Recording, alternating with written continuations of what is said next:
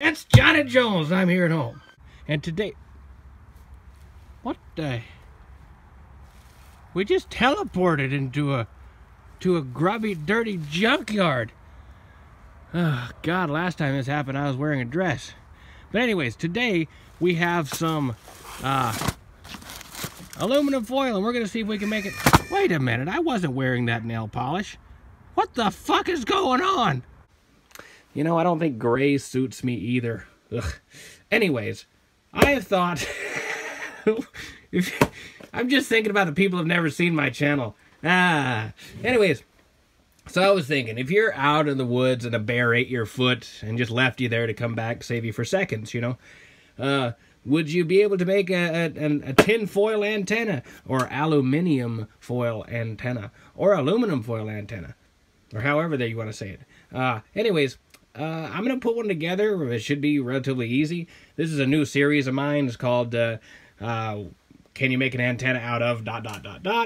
And I'll just go, I'm going to score these based on several factors, durability, practicality, reception, lots of things. Anyways, I'm going to go ahead and get started, and we'll see what we can make out of this. I'm guessing a dipole will be the easiest, but, you know, we'll test some things out. Well, aluminum is very conductive, just like copper. That's why we use it in wiring and antenna systems anyway. But you don't want to hook aluminum and copper together. It can cause corrosion. If you don't know how that works, look up a galvanic pair, or galvanic, however you want to say it. Pretty cool. We use it for a lot of test equipment, by the way, two dissimilar metals. Anyways, so what I've done here is I got myself a coaxial cable here that I'm probably going to use throughout the series. And I've went ahead and soldered some clips on here, because I can't solder copper and aluminum together. We just got some steel clips. This one is already falling apart. Yeah, damn it. Focus! Anyways, so I need to fix that. But this rig right here is what we're going to use for most of our videos. That way, if you want to build something similar, throw it in your backpack, get yourself a nice little battery.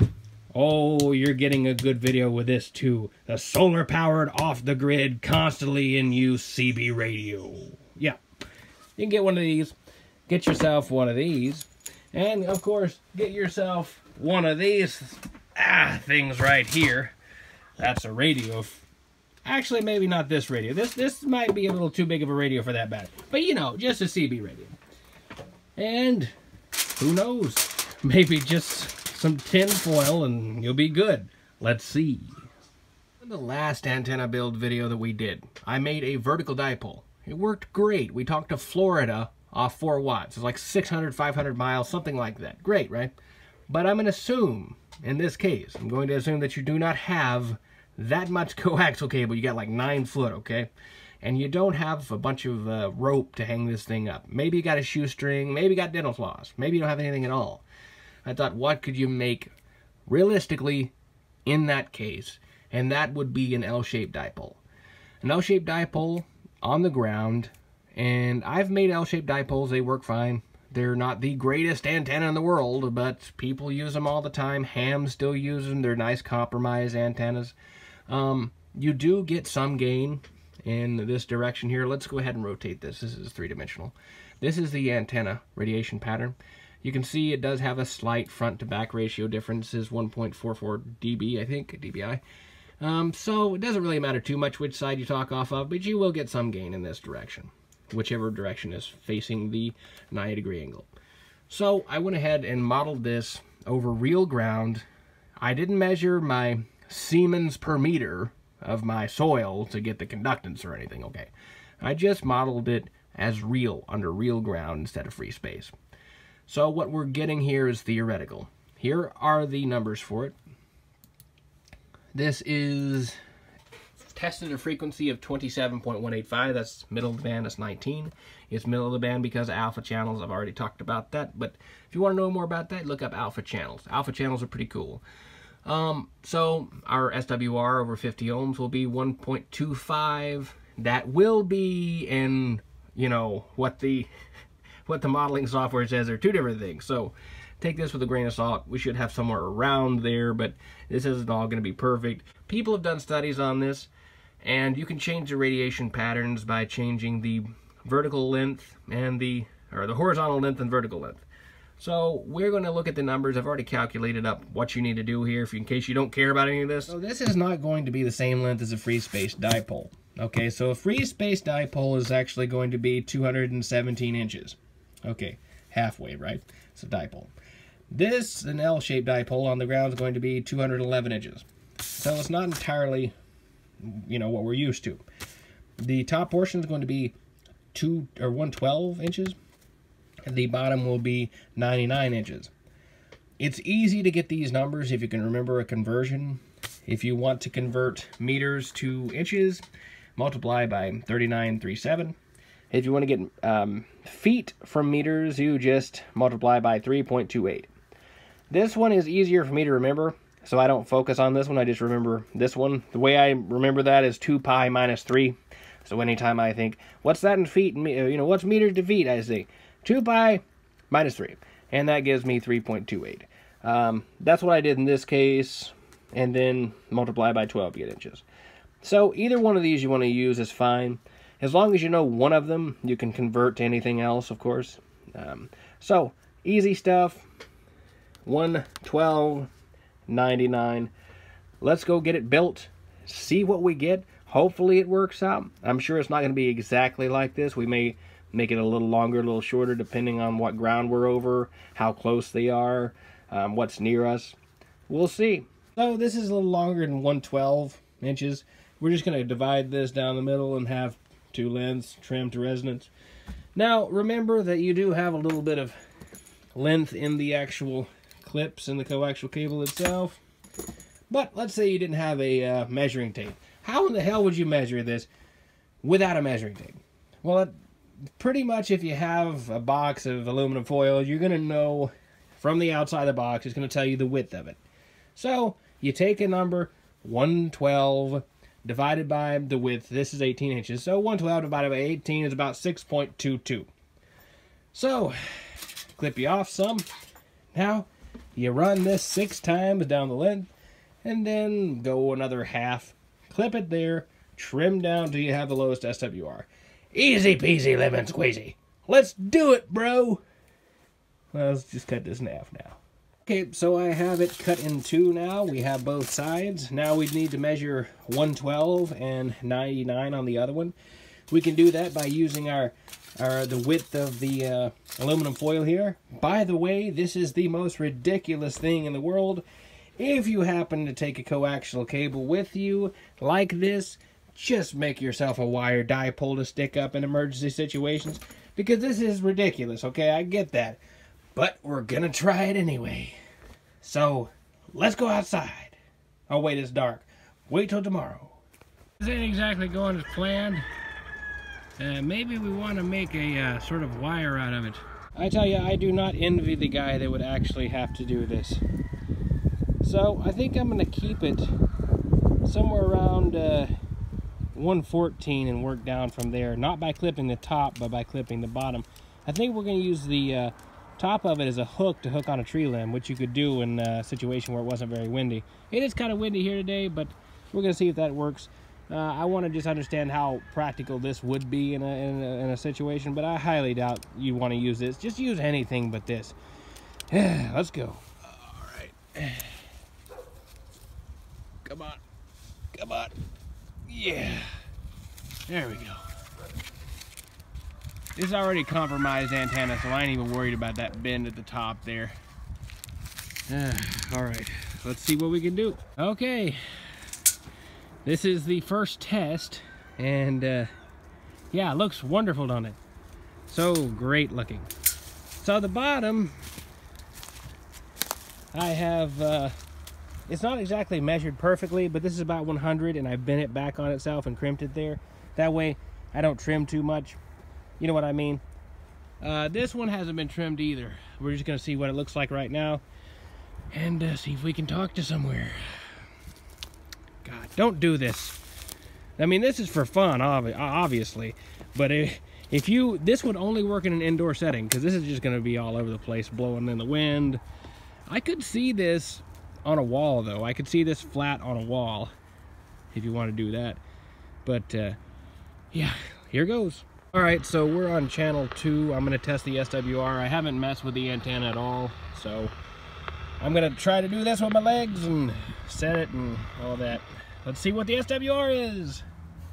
That's already set and 1.5. You totally usable. Let's go to 39. You don't want to try it. Don't want to test SWR on a channel where people are talking. Let's just set it right quick. Oh, people are talking. Okay, fine, 37. Let me set it. And come on. 1.5, 1.6. Not bad. We got. Can't believe we didn't have to do anything to it, because that's about a 100 inches instead of 99, and that's 114 inches.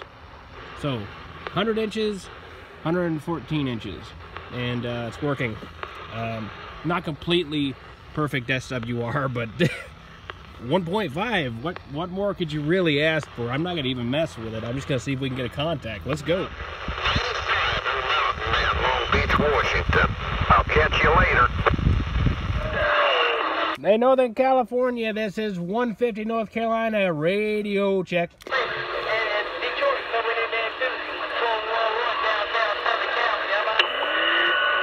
Shotgun 45. I'm trying to be like you, man. I'm copying you. Take care, Shotgun 45. Back in the garage. I'll see ya. Arizona, good day. Good day. Hello, DC man. One in Puerto Rico. Good evening. Come on. Well, we're hearing Puerto Rico. Arizona, Maryland. I just want a guy 2 or 3 miles that way.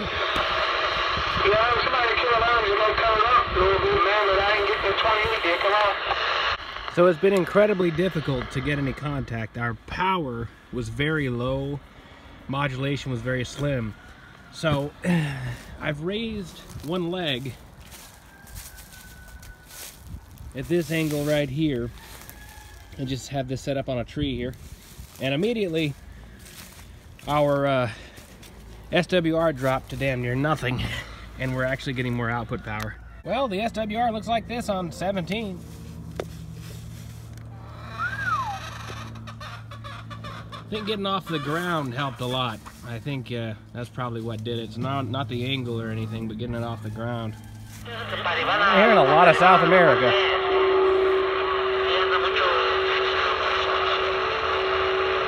CQDX, North Carolina 150, CQDX.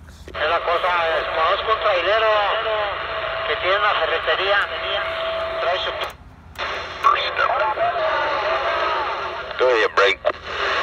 What you doing there? Just trying out my tinfoil antenna. Sound like you got tinfoil in your mouth. That's what you sound like all the time. Yeah, those are your shitty antennas. You kiss my cracker ass. You ain't got no cracker ass. You a goat, man. What you said? You mean pig. Yeah, go 25. 25. Hey, I heard. You're big molester. What's up, dude? Oh, what you been up to? What the hell you doing up? What you on? You ain't blowing smoke or nothing. I am literally talking on a piece of tinfoil. Yeah, I can literally tell it. What happened to that Galaxy used to have? It used to sound good. Oh, I still got the Galaxy. I just trying out this stuff for a video here. It was kind of like, can I make an antenna out of this and that? So people voted for that, so that's what I'm doing. Well, just get a drop cord, split it down the middle, and put one way and one the other, put the end on. Yeah, I did that before though, so they wanted to see something different. They wanted to know, can you make an antenna out of? So I'm gonna be doing all kinds of shit. Aluminum cans. I thought about pennies.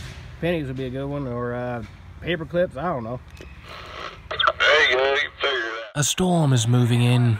Will Johnny be able to get one final contact on his mobile device before the snow catches him?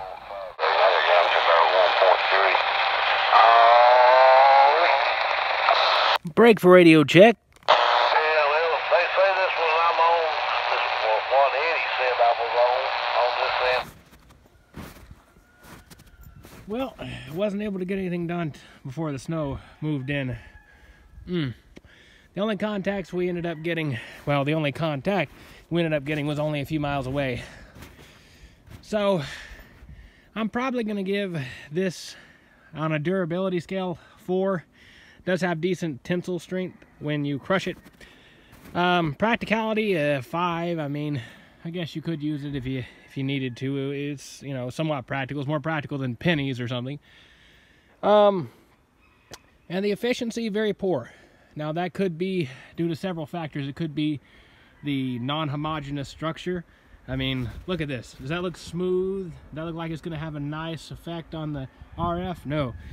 And it's also multi-layered, which could be causing trouble. I don't know. I won't make any assumptions on that. But this, I won't say has been a failure entirely, because it's a video. Anyways, it's Johnny Jones. Ooh, look at the moon. I'm here at home in a winter wonderland. And I'll see you later. Ah, it's cold. Ah, that's good.